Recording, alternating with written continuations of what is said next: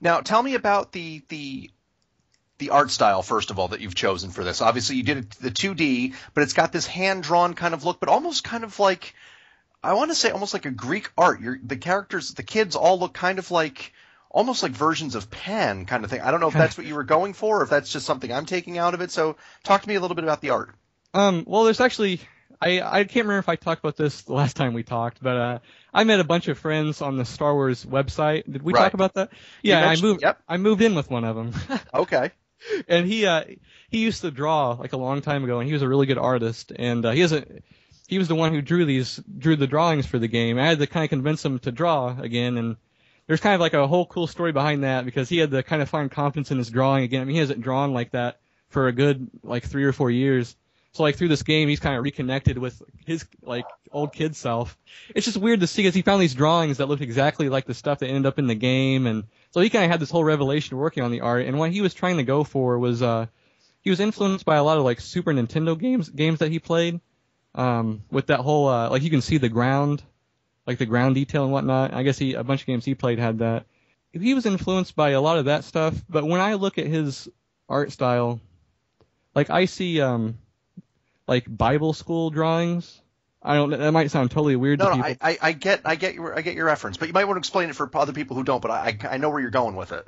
Yeah, like when I was in Bible school when I was a kid, like they give us these little cartoons or whatever to color in, and for part of the lecture or whatever, like it'd be Mary or baby Jesus, and you color in, like the whole style that those drawings had, like really look like the drawings. I don't know if that's what he's influenced by, but that's what I see when I look at it. It's just kind of interesting, I guess. But yeah. And once again, I'm guessing you worked on the music. No, actually, I didn't this time. Okay. Yeah. The guy who worked on the soundtrack then. Yeah, the guy who worked on it this time, his name is Johnny Martyr, and he worked on the sound effects for Honor and Vengeance 2. So I've worked with him in the past. Right. And I had when I started working on this game, I just finished recording like a little album for like myself in my room, a little rock album or whatever. So I was a little burnt out on recording music, and I thought it'd be cool for him to like come in and do his whole take on it, because I've never worked with a musician like that before. So I thought it'd be cool to kind of have him bounce ideas, have him to bounce ideas off of. And he actually had a lot of really awesome ideas that ended up in the game. Like when you get closer to an enemy, like the music starts to distort. Like that was totally his idea. He came up with a lot of cool things. Yeah. So I was really happy to like have him just have a straight up audio guy to work with and have him bring new ideas to the table. It was really cool. Right. Now, talk about the gameplay elements themselves. It almost looks a little bit, and I know that's not quite how it works with the puzzles, but it's got a little bit of a Scribblenauts kind of vibe. That not by writing it out, but because in your trailer you're showing drawing a bridge and the various ways of drawing it to get across a gap or something like that. So it's got that kind of feel to it. So talk a little bit about that. About the bridge puzzles? Well, just about the puzzles in general. How you went, the types of puzzles that somebody can expect, and just the gameplay in general. Okay, well, towards the beginning, it's a lot of platforming. I've had a lot of people over the playtest, and I can safely say that the game is pretty challenging. Like the platforming aspect's pretty difficult, reminiscent of kind of like Super Meat Boy and all of the hardcore platformers or whatever. But in between the platforming, there's the bridge puzzles that you see in the trailer, and the actual puzzles themselves. I was looking up like ancient, I guess they wouldn't be ancient, like old school puzzles like Sudoku type stuff. Okay. Or Sudoku or however you say it. And like there's this puzzle. I can't remember what it was called. I think it was called Trail or something like that. But it's basically where you have to connect these nodes together and make sure every single one of them has a significant number of connections and are all connected to each other properly and whatnot. And I kind of I changed the rules a little bit. But pretty much in the game, like when you come across these puzzles, there's little numbers on them. And so say if there's a number 2, that means that node needs 2 connections. So you kind of just go through these nodes and connect them together until all of the nodes are satisfied to build these bridges. And then you use the bridges to continue and progress through the world. So that's pretty much it. And towards the end, the gameplay changes. It's more of like kind of a walking around peaceful type of vibe. But for the majority of the game, it's platforming and the bridge puzzles that you'll be solving. Very interesting. Now, we've talked about this before between the first 2 games, but it's obviously, especially because you're going to school for design. Tell me about what you've learned just in between Honor Inventions 2 and this title. Just in the way you go about designing, in the way just your thought processes towards creation. Yeah, well, it's like I a lot of people kind of have the feeling or thoughts that like I came down here, I learned a lot in school, but really what I learned by coming down here and being by myself is I learned a lot about who I am as a person. Mm-hmm. and like what makes me happy in life and who I want to be with and all that great stuff, and that's what has really kind of furthered me as a creator or an artist or whatever, is I've kind of accepted myself, if that makes sense, and like who I am and what I'm here to tell through my stuff. Right. And so like it's like all the stuff that I've learned in the past year has just been me kind of analyzing myself and analyzing like the games that I grew up with, the games that I enjoy, and just kind of seeing like how I can contribute with video games, because obviously there's a lot of stuff to be pioneered, and I think it's just so exciting to be a part of it, So, I mean, that's really the main growth, where my growth has come from, is just by analyzing myself and kind of looking further into game design. So, very intriguing. Now, when might people? I know you said maybe in the summer sometime, but are you closer to a release date for this? And it's going to be XBLIG, correct? Yeah, that's right.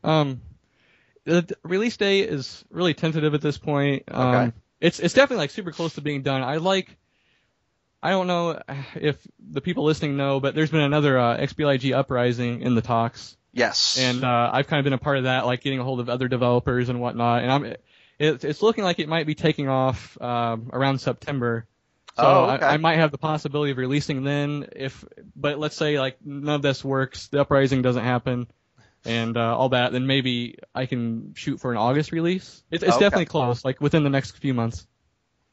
So how do you know? I mean, just again, through the course of your games, how do you know now that you're ready for release? I said the first time, you're not shooting in the dark. I mean, you have an idea that your game is finished or so on and so forth. But as you've gotten more experience, how do you know what level of polish or just just talk to me about knowing when you're ready to hit the send button and send it off to the publishers? Yeah, no, that's something I've struggled with, because I have a tendency, like, the main problem I saw, like, looking back at Honor Vengeance 1, is that I released it too early because I was super amped up about it. Mm-hmm. Like, that was my dream game, like, to make this 3D space shooter and whatnot. So, like, there wasn't really a area where I play tested it and polished stuff. I was just so amped up, and I just had to release it.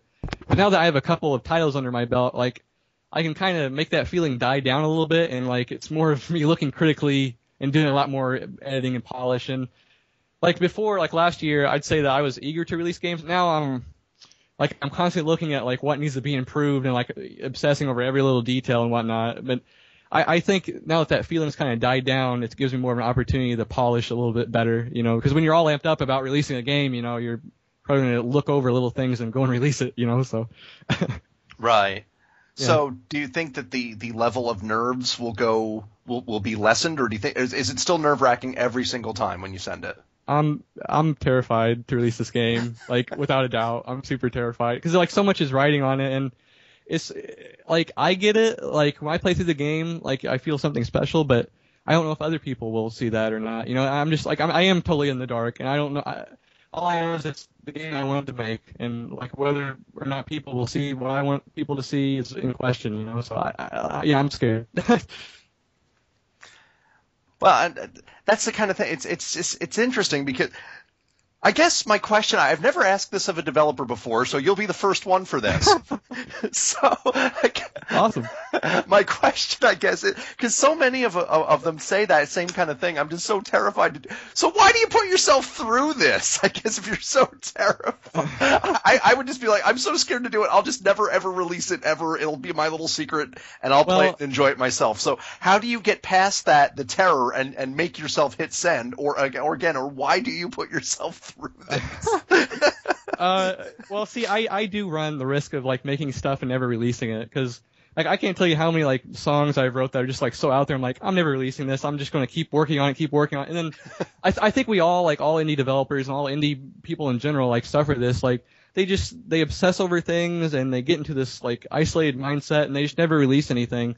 And I try my best to push back and just push that feeling aside so I can release stuff. Mm-hmm. But to do that, you have to not think about it because, like, I'm not really a people person. And like last year, 12,000 people played my games. Like, I can't think about that because that drives me totally insane. Right. To think that many people are, checked it out or whatever. So I don't know. I just have to not think about like the details and just get it where I'm happy with and just do it.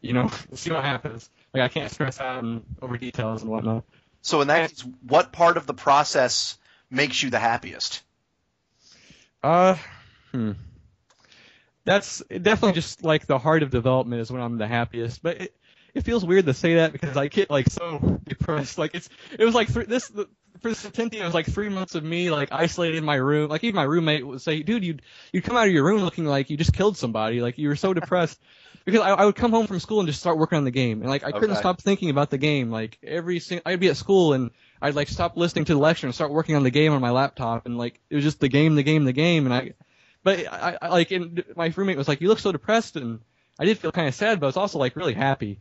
I don't know, it's just really weird. Like being in that whole like creative state, like a bunch of awesome stuff goes on, and it's definitely better than releasing it and having to deal with like all the trash talk that like inevitably becomes, like that always comes. People want to talk crap on the comments section and all that. So it's nice to have this whole idea of what the game is in my mind, and then when I have to release it, people come up with their own interpretation. It's nice to kind of have it to myself. Right. Well, one thing you do have to keep in mind with the comment section of any forum is you've always got angry trolls out there. I mean, look at I don't know if you've been following, but look at what Blizzard has gone through since Diablo 3 came out. Oh, I haven't followed that. You have not? No, what's that about? Oh, just the venom that people are spewing at them because it's not the game they remember from 12 years ago, so therefore it is ruined forever, kind of thing. And just the absolute hatred and the vitriol that people are, some of it you have to, sometimes when you read some reviews and people are like, oh, such and such sucks or such and such is awesome, you kind of have to take that and either learn from the criticism or accept those kind of things and take out the useful parts of it. But some of it is just, you got to realize there's just pent up nerd rage too, and you've just for sure. Yeah. So I didn't realize that was going on. I remember the Mass Effect 3 ending. People got all raged up. I actually liked that. Oh yeah. Did you really?